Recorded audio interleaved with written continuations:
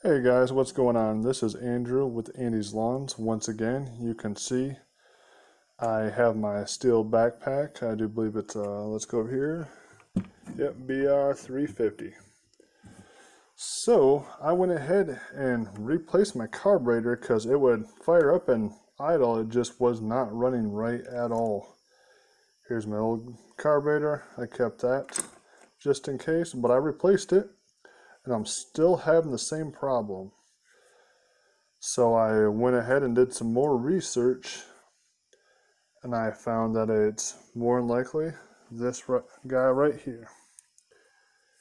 It bolts up here. I went ahead and took it off. As you can see, hopefully my camera will zoom in there. I mean, you can see it on my fingers. That is just completely caked in oil. So lift this up here and you will see the screen. My camera will zoom in there hopefully. That thing is just tons of oil over all the use and all that stuff and so forth. I don't think my camera will zoom in there. Not quite, but you can kind of get a glimpse. But with this having this much oil on it, of course it's not going to run right. I went ahead and when I was doing my research, I came across a YouTube channel, and the gentleman, I believe his YouTube channel name is DonnieBoy73. Again, his name is DonnieBoy73. I used to watch his channel quite a ways back.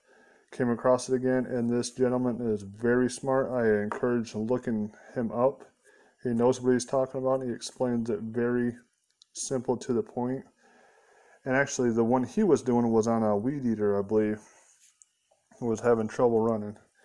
So this, obviously, you got to use your common sense. If you don't trust yourself to do something like this, I would just take it in and have the professionals take care of it. But got a heating torch, nothing fancy.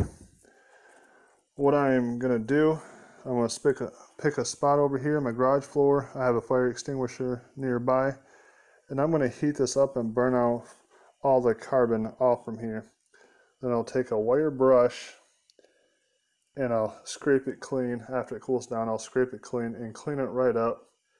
And I'm almost willing to bet this thing's gonna run very good afterwards because it has a new carburetor on it. This is gonna be nice and clean so it can actually breathe properly.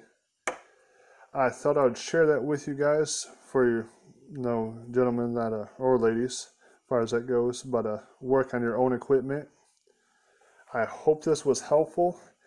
As always, please hit the subscribe button, and I will have a follow-up video with this to let you know whether it fixed a problem or it did not. I'm most certainly hoping it did because I've been dealing with this problem for a little while. Thank you so much for watching, and as always, God bless and peace out, YouTube land. Bye.